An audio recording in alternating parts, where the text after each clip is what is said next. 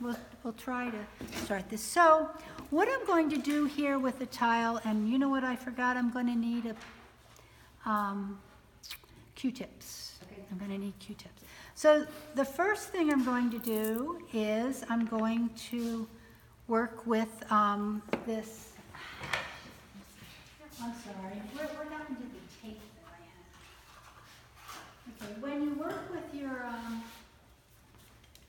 need a piece of tape. When you work with your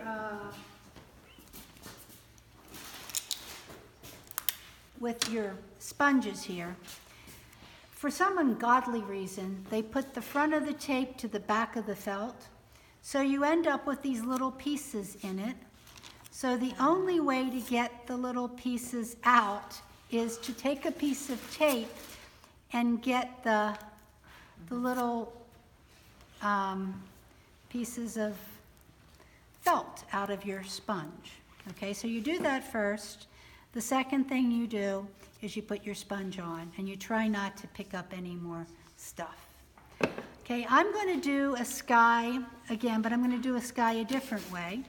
So what I want to do is I'm going to just take this colors. This is, I think, pool. And this is sailboat blue. And you'll notice I don't do straight across. But I do straight across, but I don't color straight across. Right, I don't bring all the colors straight across all the way. But you bring them from one side to the other. Now, what I'm doing is pouncing these together. This is an alcohol ink blender, they call it. And I'm trying to get all of the edges. Now, see, I missed that edge. I'm going to have to start from the beginning again because I can't fix anything. I have to go get all of the edge and bring it up in there. Okay, so now I've got all of the edge and it's settling in. When I first look at it, I said, oh, it's got all these little dots in it. But the dots go away, they settle in. This is another way of just making gorgeously clean skies, okay? So that's the last I need with this thing. And again, I'm going to do kind of the same thing, except this, yes? Can you use the pouncer on paper, or is it just... You can use a pouncer on paper. Yes, you may do this on paper also.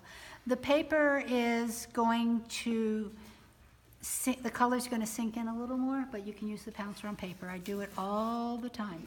So now the second thing I want to do is I'm going to do eggplant, and I'm going to use, I'll do the botanical, so we have the same colors that you guys have, because I keep on using meadow. I love it, but I couldn't afford to put that many in a kit. So now I'm going to hold it. This is called I call it catty corner. But what I'm doing is I want all of the ink to flow this way. Now I'm going to try not to use the little muddle the puddle stuff with this because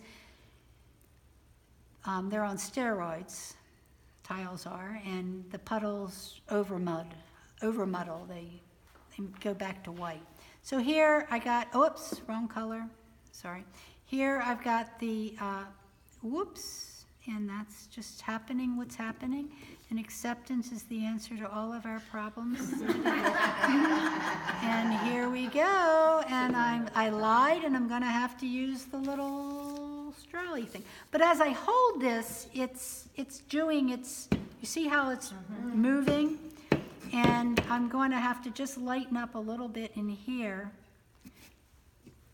But it's just really hard to just, tiles are harder to do than, let's do a little light here. Okay, and I don't know what happened here, but let's muddle that. And I'm going to accept the things I cannot change. Okay, so now I've got this backflow that's happening that I don't like.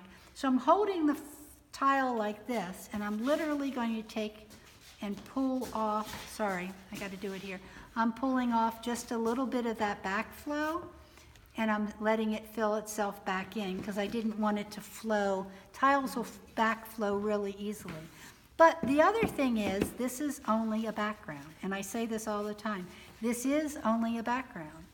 I can choose to make this, and this is the beauty of tiles.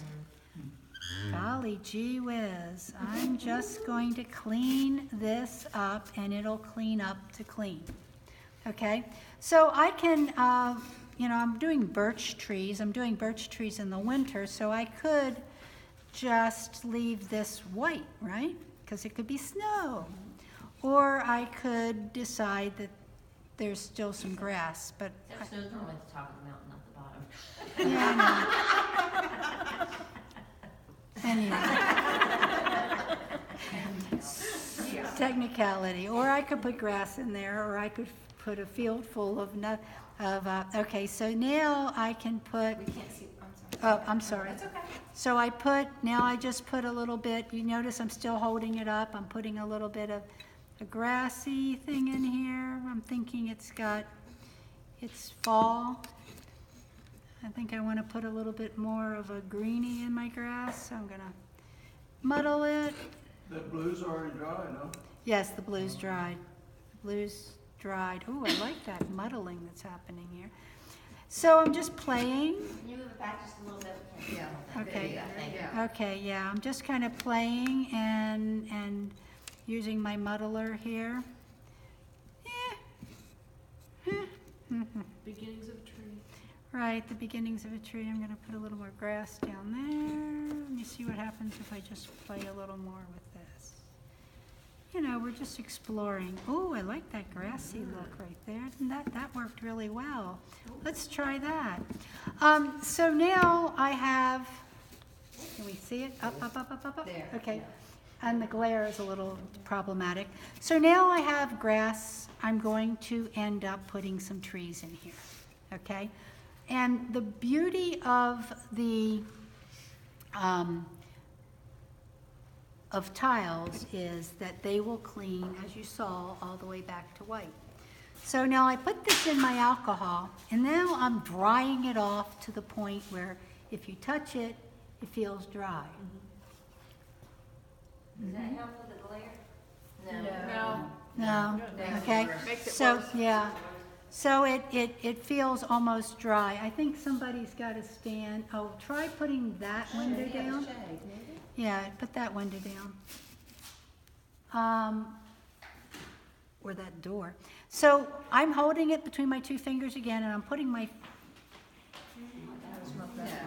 not that one, it's the one behind me. That is a door. Yeah, it's a door. Okay, we're stuck. Yeah, it's, yeah. It's the Okay, door. well, we're It just. might even be the skylight up above. Oh, high skylight, yeah, okay. So now I'm gonna put a tree in it. So I'm gonna put my finger on it, and I'm going to pull all the way off to the top. And it pulls up to straight white. So I can put now, if I want to put a branch on it, I don't start up here, because whenever I start, you have the chance of it bulbing out. So let's say I want to put I want this to have a branch on it coming up like this. I'll come out and go over like that from the bottom. And I might even put another one here. And then I'll have to do it a second time because it's not even, because it's so thick, but I can do that a second time. Slower once I've moved it off. If you do this too quickly and it's not dry, it'll bleed out. So you have to wait till at least it gets a little dry. Now I can still see that this has too much green in it because I want it, so I can come by and clean it up one more time. See, it took all my green out. Now I'm going to flow from this side, and I'm going to put another tree in like this. And I think that tree's going to have something going over maybe like this. And possibly this tree can have a little more. So do you always need to end off the tile? You can't like stop halfway? If you stop halfway, you're liable to end up, ooh, that was too wide, but that's okay. It's going to have to live.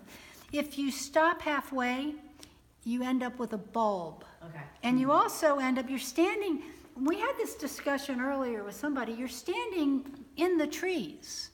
When you're standing in the trees, you're not seeing the top of the trees. We have a tendency to want to put the trees under the mountains, but the trees are only under the mountains if you're standing on top of the hill. So the trees are your foreground, and they're most of the time, unless they're bushes or shrubs, going to go off of your page. Okay. And so if you were putting the trees here, in this area, they wouldn't go off the page, but they'd only be that big. Yeah. If you were putting them here, they might not go off the page, but they'd still probably break the plane of the mountain. And then you'd end up with, because when you try to put this down and pull it up, you'll end up with a knob on the end. So this tends to work a lot better. So now I've got my general idea of trees, and everybody has a black Sharpie. I'm making them birchy. So I can take my black Sharpie and just kind of go up one side and make some little, and what you'll see is I'm not going 1, 2, 3, 1, 2, 3, 1. It's not happening. I'm going back and forth all around and kind of letting it be, you know, back and forth. Because if I don't do that, what happens is, and the dark side will be on the bottom half of a branch. It's not going to be on the top half of a branch. But I don't want to do it on both sides, because then it'll look really, I might want to put a little dot, dot, dash, dash somewhere up there. But so here I'm doing it again. And though I put the dark line on the one side, I put it right where the tree meets the sky. And I can then, if I want, put some branches out from the tree. And this one could have some branches too, and maybe there's a branch. And you could stop these branches in the middle, because you're not going to end up with a blob at the end. But you don't want to stop a lot of those branches. If you just put all of them stopped in the middle and they all look the same, it's not very interesting either. So here I go, and I'm doing another tree and trying to do a little bit here on making it look kind of random. Let me put another branch. That one's behind that tree. This one might be going up like this. Most branches reach up. They're not coming down till the very end. And then I usually ground them a little bit, just with some squiggles and some, try not to get too anchored. You just squiggle and dot, and it's fine. Not a whole lot. And if it's it's a little dark in places, you get a small, clean, almost dry brush, and I can gray out a lot of this with this small. I don't want to necessarily do all of them, but I want it to look a little more like there's some. It's softer. Do you see how that softens it? And so I'm just doing just a little bit, not every bit of it. This was like way too, this needs a little more. Clean it off. I'm just putting dirt on it now. And so I can do this. You have to be really careful, because if it's too wet, you'll end up with dots and blobs, instead of just pulling this a little bit in and giving you a little softer. You don't want to do every one of them. Just kind of soften a little bit, give you a little bit of shadow, just a little, kind of break it up. See how that broke it up, and then it's much softer. And sometimes I even put a little bit again on that side. This is looking like it needs a little grounding of some sort here. I don't like that. Let me take it off. Oops. Not Oh, I like that gray. I like that little purpley gray that's happening there. So you just kind of play just a little bit here. Oh, you can't see because The of glare. Right. So now I've got all of this, and if I wanted to put a little bit of a little bit of a canopy on it, I would take this and I would cover it, okay? And then I would take a brush and a little bit of one of my greens. This is going to be, I think, limeade. I'm going to clean this up. We don't want this red, do we? We definitely don't want, oh, look what I did. I did that again. I am such a bad girl. Such a bad girl. Okay, and I'm going to put a little more. Okay, so now I always forget to do this because, you know. I'm not? Sorry. Ah! Oh, there. Keep going, keep going. There you go. There you go. Oops. Okay, yeah, you are. Oops. Yeah, I know, but now I have to do my.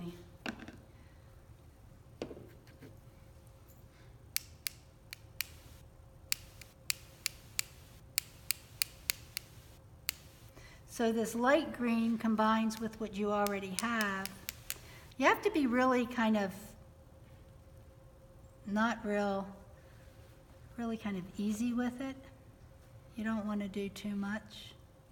I think that might be enough. I probably should have done it before. I forgot that I was supposed to do it before I did the black. Do it before you do the black. Because then then you have to work on, oh my God, how am I going to make this mess go away? Which it's possible to do, but now I have to, kind of make this mess go away a little bit. But yes, I should have done it before I did the black. It's still going to look quite lovely. So there you go. There's your canopy, right? Because you're only going to see the very bottom of the canopy. And then you have your... You can't do that on your pool or whatever. You can do that on your poo? Yeah. With a Q-tip? You can do it on your poo with a Q-tip. It will not come up straight white. Okay. Okay? It only comes up to straight white on tiles or... Pinata inks. no, pinata inks don't always come up No. straight white either. What about clayboard? Huh? Clayboard. Not at all on clapboard. Not at all. Right.